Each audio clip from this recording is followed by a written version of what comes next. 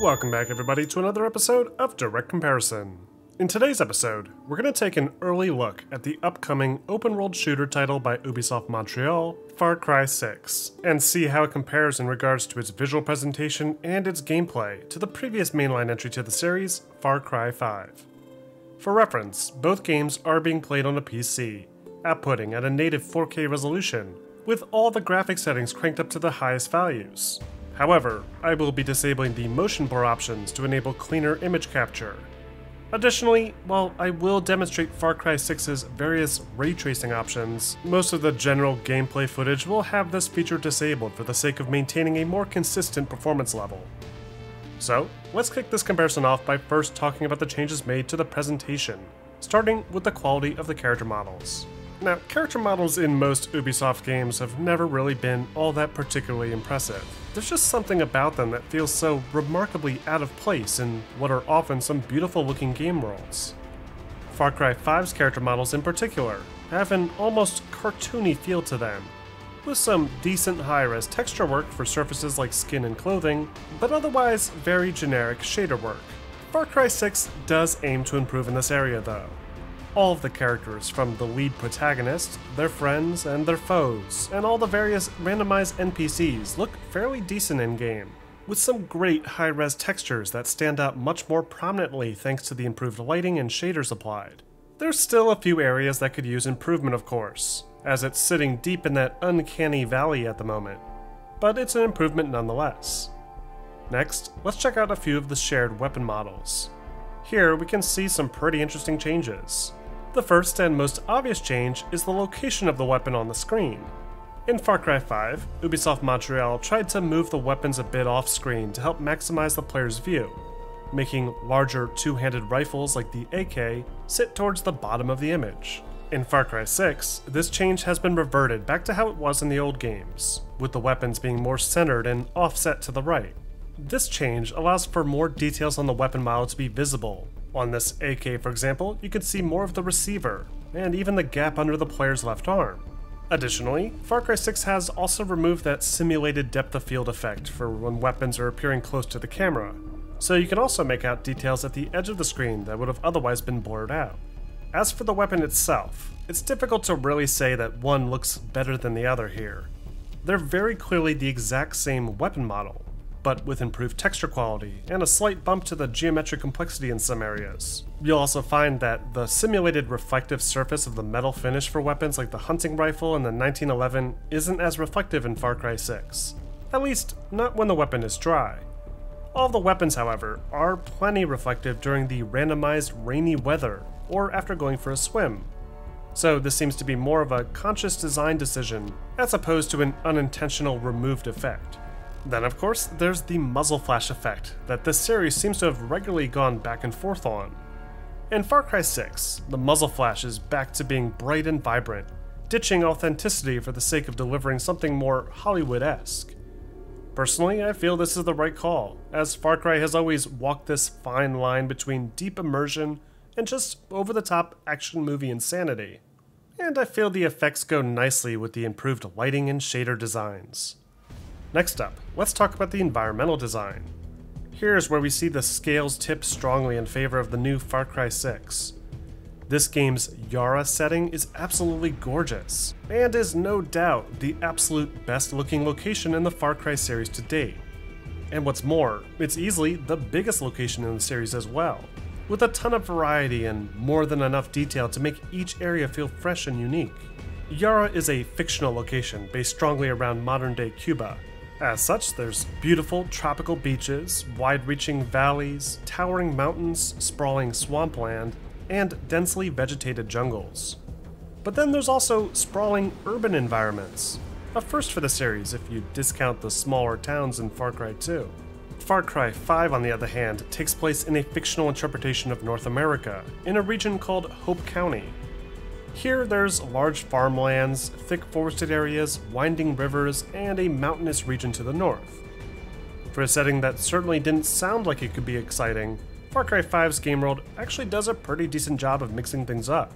But at the same time, I think personally, the jungles have always been Far Cry's bread and butter, and Far Cry 6 really does a fantastic job of utilizing this theme to its full potential, delivering some of the most realistic jungles I've seen since Ghost Recon Wildlands or even the original Crysis.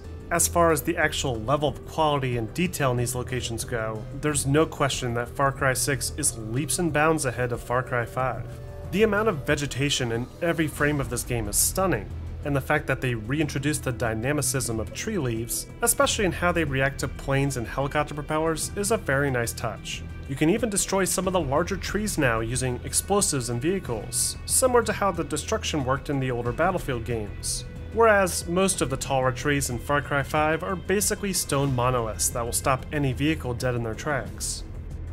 Upon even closer inspection, the texture quality is also pretty solid in Far Cry 6, though it is kinda difficult to improve over the fantastic work that was done with Far Cry 5's textures to begin with, as they still hold up really well today. Next, let's talk briefly about the lighting design. This is another area where Far Cry 6 really nails it. Right from the get-go, Far Cry 6 demonstrates some impressive lighting, with some great use of reflective surfaces along rain-soaked streets, mixed together with some subtle bloom and a colorful tone to really make the image pop. But when the sun comes up and the player is let loose on a tropical beach, the game's lighting really gets a chance to stretch its legs. The light design is incredible here, perfectly nailing that tropical atmosphere and delivering postcard-ready images no matter where you look. I especially love the way the world is soaked in orange light in the morning and evenings, reflecting off of the short palms and across the jungle canopies.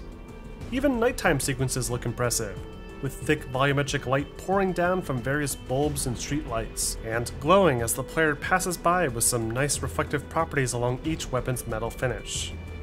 It might be a bit overblown at times, but that seems to suit Far Cry 6's visual art direction, and I think the end result is a pretty convincing image. That being said, I do feel the volumetric effects produced by the sun could be improved a little bit. Far Cry 5 does such a great job with its volumetric light, as it seems to wrap around trees in the early, foggy mornings. Far Cry 6 still technically does this, but it's a bit more subtle, and there's also this simplistic looking sun glare that keeps popping in and out as you pan the camera across the scene. Far Cry 6, when played on the PC, also benefits from some new ray tracing effects, including ray trace reflections that appear to be coupled with some screen space reflections to enhance the appearance of puddles and the surface of water.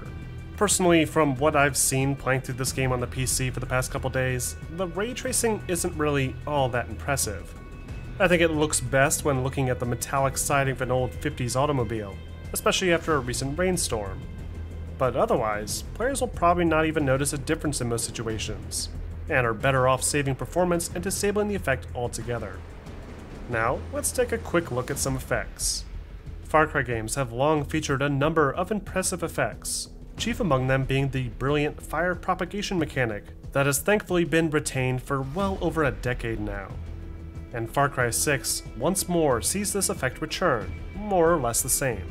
The flames have been altered slightly, giving them a more red hue, and the fire itself doesn't have that same disconnected appearance it had in Far Cry 5. However, I do feel that the fluid-looking flamethrower effect from 5 was a much more impressive effect than the triple-point flame emitted from this new custom-made flamethrower in 6. The water quality has also been mostly retained with 6, with a few minor improvements to the surface effects that we saw previously. Though I am a bit disappointed that the wave simulation hasn't really returned from Far Cry 3.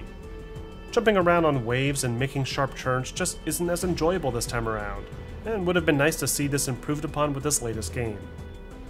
The increase to particle density, though, is probably one of the biggest improvements in regards to the effects throughout this game.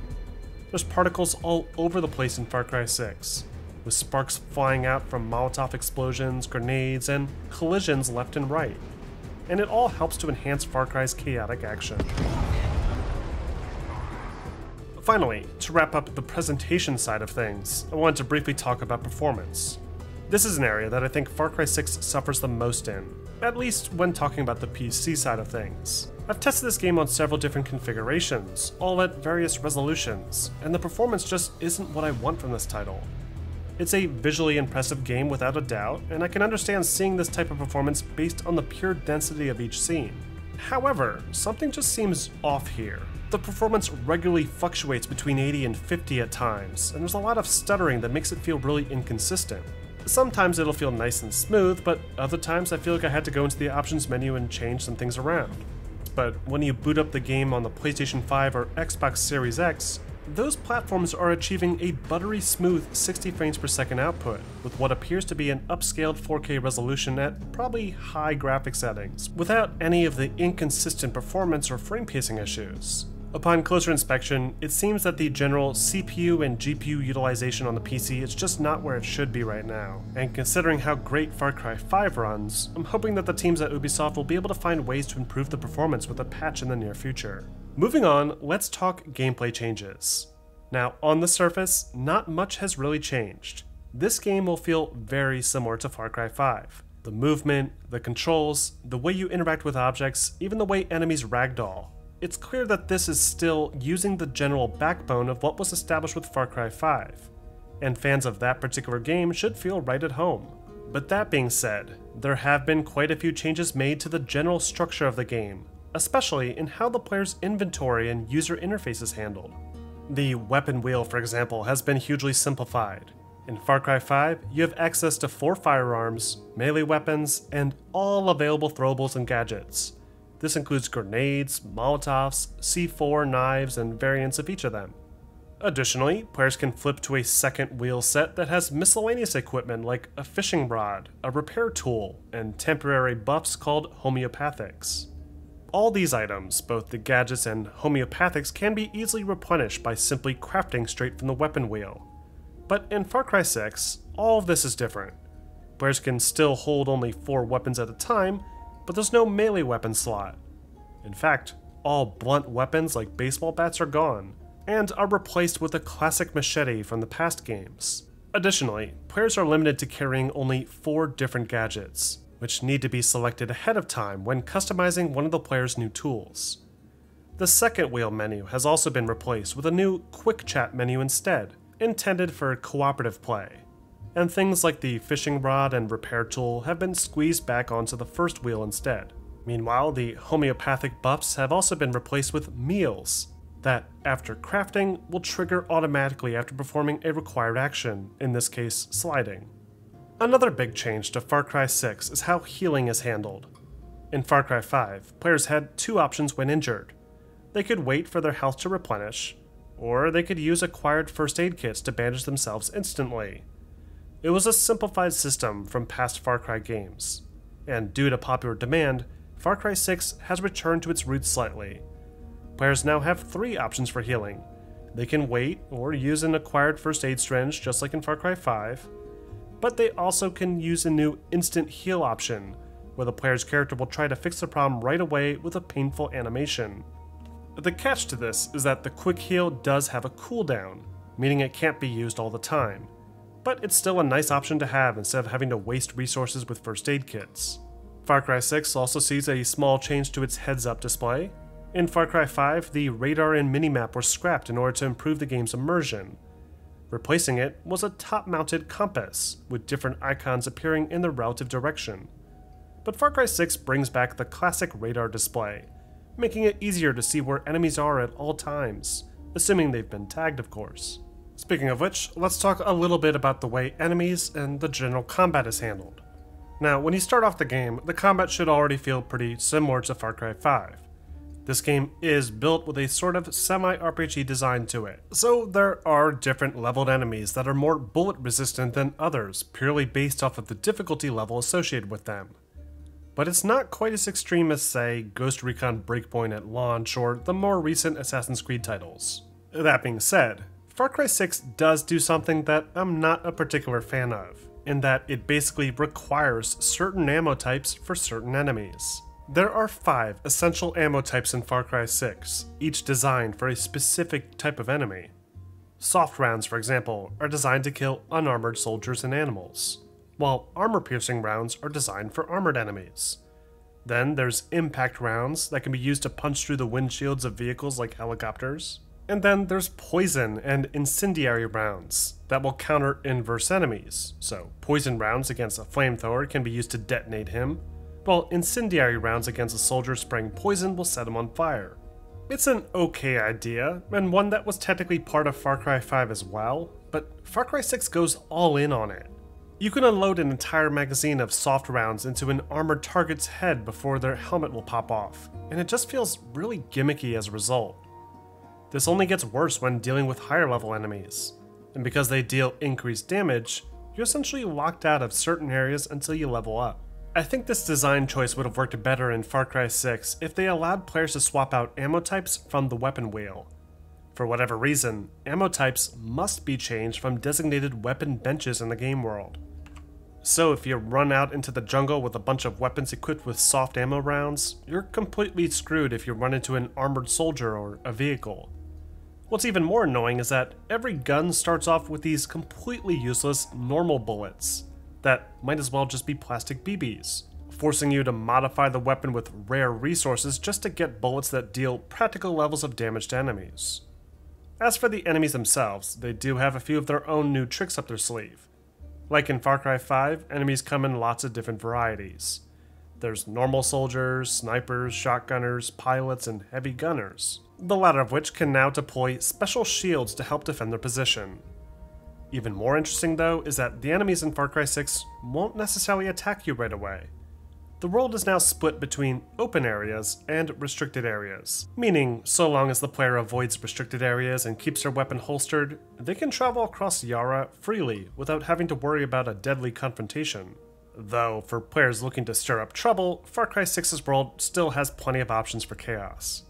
There's of course military outposts to capture as always, with a set number of enemies that need to be killed in any way the player chooses. But there's also road checkpoints that are like mini outposts along most of the game's major roadways. There's also new anti-aircraft sites that must be destroyed to open up air travel within certain zones, and plenty of other random opportunities to help harass Anton's military might. But the military isn't the only thing that the player needs to look out for. Yara's jungles are rife with hostile wildlife that offer a stark contrast from the rather tame North American wildlife in Far Cry 5.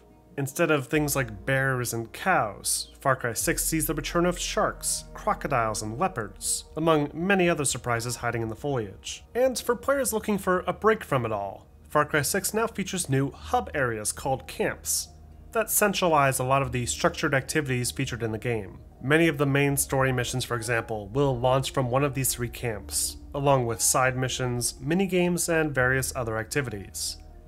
This is sort of an evolution of the home base system incorporated into Far Cry New Dawn, one of many features that Far Cry 6 seems to be building off of. Another big part of New Dawn that has returned here is a big emphasis on finding loot. In Far Cry 5, the only loot you needed to find are plants and some occasional resources to craft throwables on the go. Everything else in the game, like weapons, attachments, vehicles, and clothing, can be easily purchased using earned cash or using a pay-to-win style silver bar currency. But in the new Far Cry 6, you need loot for pretty much everything, and a lot of times, you won't even know where to look to get the item that you want. Let's say you want an AK-47. You can technically save up in-game cash and buy it from one of the rare vendors, assuming you're a high enough rank and they're offering that particular weapon. But you're more than likely going to have to find one of the many military chests hidden in the world instead.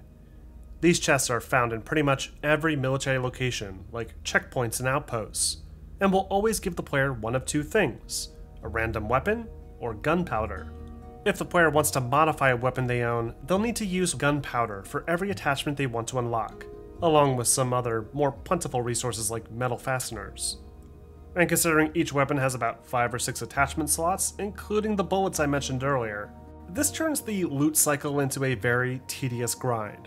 I've regularly found myself low on gunpowder when trying to customize my gear, and rather than tackling the outpost with the gear that I wanted to use, I was forced to use gear that I already upgraded out of necessity, just to find the resources I needed to make an actual good weapon instead. Add on top of this the weirdly restrictive ammo customization, and the game design just feels like it's fighting you a lot early on. And that's just for the weapons. There's also a full loot cycle in place for other aspects of the game too.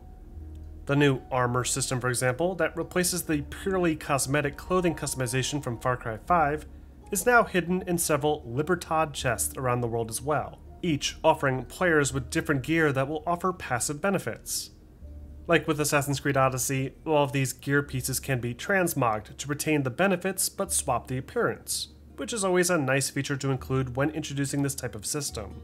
For vehicles, players need to transport a discovered vehicle back to a vehicle recovery point, but those special vehicle customization options in Far Cry 6 are limited, as they can only be applied to 4 different ground vehicles, with only options to swap out the type of ammo being fired, the armor paneling, the cowcatcher, and a few other cosmetic options. It's certainly a step up from the vehicle customization in Far Cry 5, but I was still hoping there would be more freedom to modify the rest of the vehicles in the game, like boats, bikes, and aircraft. Far Cry 6 also introduces horses to the series, which is a very nice addition to the game's traversal due to their maneuverability, but it's odd that you can't call them to your position whenever you need, even though you do have the option to call your currently equipped custom car at any time. Far Cry 6 also hides away some of its best weapons and armor in unique chests as well. There's the crocodile chests that hide unique weapons, that not only look cool, but also have unique properties. Then there's smaller crocodile jewelry boxes, that contain things like special cosmetic charms to adorn your favorite weapons. There's also crypto chests that contain unique armor pieces with powerful passive abilities. And finally, there's uranium chests, found at any of the anti-aircraft sites, that give players the resources necessary to craft special resolver weapons like a minigun built out of old pipes and a motorcycle engine, or a CD launcher that plays the Macarena before shredding enemies with plastic shrapnel. Because of how important a role the loot plays in acquiring all of this highly sought after gear, you'll likely be spending a lot of time opening oil drums and grabbing random trash off of shelves. And I feel like in the future, the focus shouldn't be as much on looting as the actual action itself. On the bright side, Far Cry 6 does thankfully fix one of Far Cry 5's biggest problems, the story mission delivery. In Far Cry 5, the goal of the game was to eliminate elite members of a cult in each of Hope County's 3 regions, in order to draw out the head of the cult itself. But to do this, Far Cry 5 uses a tedious resistance point system. For every action that the player performs, they earn resistance points, and if they earn enough resistance points, then they unlock the next phase of the story and can face off immediately against one of the region's leaders. This gives Far Cry 5 a really disconnected feel, with a story that seems to be taking a backseat to the random open-world activities. Far Cry 6 addresses this problem head-on, and returns to the traditional design of offering a consistent story progression without any tedious requirements to complete side missions first. The game is still broken up into 3 main areas, each with their own leader or leaders to take down, but the side missions and activities are completely optional, and almost never required to progress the narrative. This was a much needed fix, so I'm glad that Ubisoft listened to the community on this one. And the result is a narrative that is much more enjoyable and interesting. Then of course, there's a bunch of other features that are completely unique to Far Cry 6 that I feel are worth mentioning. First, there's the Supremo backpacks. Like resolver weapons, the Supremo backpacks are constructed using uranium and other valuable resources found in the world. But unlike the game's many firearms and tools, each Supremo weapon is designed around a cooldown system, making it a sort of get-out-of-jail-free card whenever a player desperately needs it. The first, and probably most useful Supremo backpack is easily the Rocket Barrage Exterminator, that launches a volley of heat-seeking missiles at any targets on screen. This includes infantry, cars, trucks, tanks, and most especially helicopters. And considering how hard the helicopters are to take down with normal weapons, this Supremo is almost a must to survive early on in the game. Other options include an EMP bursting Volta that creates an electric AoE to disable vehicles and gadgets nearby. The Furioso is similar, only instead of electricity it emits a ring of fire. And then there's more cooperative-based Supremos like the Medico that can self-revive and heal nearby players within range. To prevent all of these from feeling overpowered, they do require a brief cooldown before being available again. But this can be sped up by performing combo kills, greatly encouraging a much more aggressive and chaotic approach. What's odd about the Supremos though is that they also serve as the sole way to customize what throwable items you'll be able to bring with you on the field. Another interesting change here is the way the perk system is handled. In Far Cry 5, players have a full menu tab dedicated to various player abilities called perks. These can be unlocked by spending perk points that can be unlocked by completing challenges under the Challenge tab. In Far Cry 6, the entire perk tree is scrapped, with most abilities either being available by default or locked behind the new Camp Construction Desk system. Within each camp, players can use resources like gasoline and medicine to craft structures, each offering upgrades that will grant players with additional resource gain opportunities and occasional player abilities. La Cantina, for example, unlocks the ability for players to craft food recipes, similar to the homeopathics from before, and further upgrades to this kitchen will unlock more recipes that can be in turn unlocked using animal skins.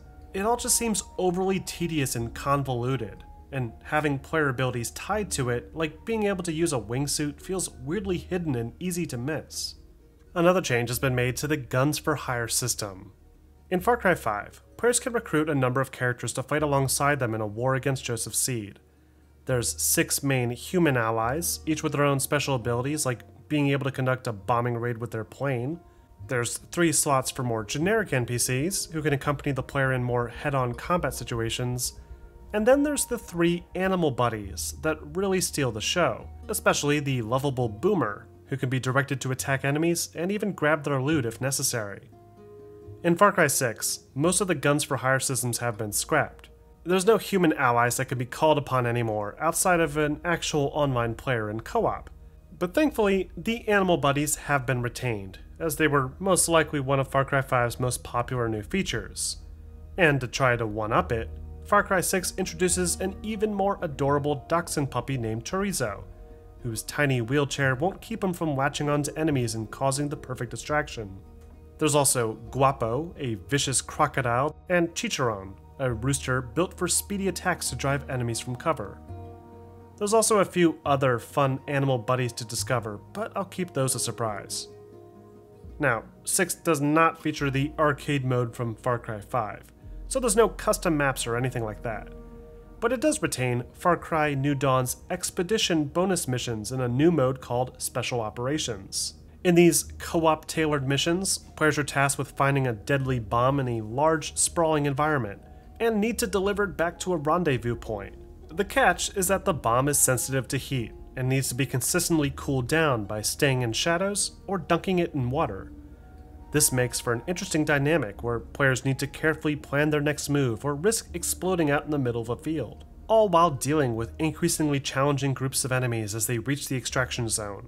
Currently, there's only 2 of these missions available to play, but there appears to be at least 4 more planned, and from what I've played, it's a fun side activity to try out.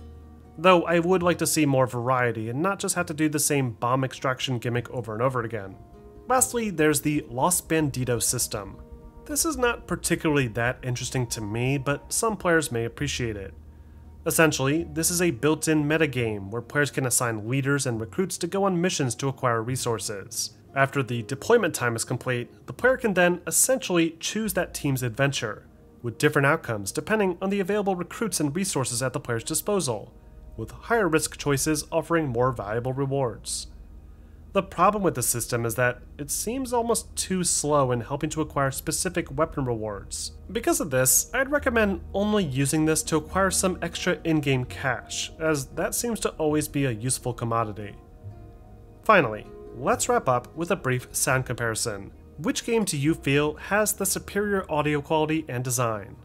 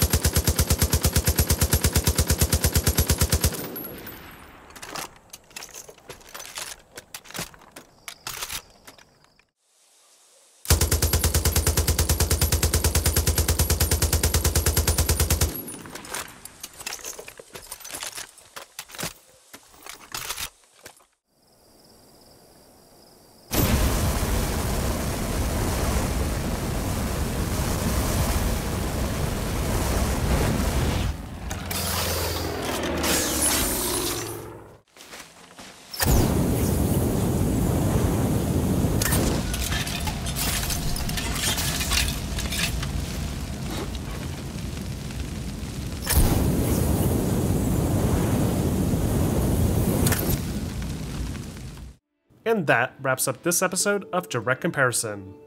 As you've probably already noticed, there was a lot to go over with this one. Far Cry in particular is a series I've always been very interested in. I love its open-ended nature, its immersive mechanics, and its beautiful locales. And Far Cry 6, despite many of the problems that I've brought up today, is probably one of the best Far Cry games I've played in years. Ubisoft has fixed a lot of the problems I personally had with Far Cry 5, chief among them being the annoying story structure, and the mostly stale presentation. Far Cry 6 looks incredible by comparison in pretty much every single area. I was blown away when I booted this up on my PlayStation 5 and similarly the Xbox Series X, as it plays so incredibly smooth and looks great. However, the PC version definitely could use some further attention, as I ran into a number of technical issues, from weird glitchy eyes to lighting not rendering properly with the ray tracing enabled, to the lackluster performance that doesn't seem to be taking full advantage of my hardware. Because of that, I think for the time being, I'd recommend sticking to the next-gen console versions, assuming you have that option. If you really want to play on PC, you can lower the water and shadow settings to medium, and use AMD's Fidelity FX Super Resolution, which should give you some better average performance numbers. But even after doing that, I still ran into a few frame pacing issues. As for the changes to the gameplay, I think Far Cry 6 really benefited from its more interesting game world and its many new gameplay features. Having the cockfight minigame designed to mimic a fighter video game is one of the many creative and fun ideas that helps to make Far Cry 6 so enjoyable. And there's plenty of examples of this crazy content all throughout the game that takes full advantage of what this series does best. But core gameplay elements like the unnecessary emphasis on looting, the weirdly restrictive weapon attachments and bullet types, and the vehicles that still feel overly simple to the point where they aren't comfortable to fly or drive around in, are areas that I'd like to see Ubisoft address in the future, either with a big update, or at least for any future titles to this franchise. But a lot of my issues are purely preference-based.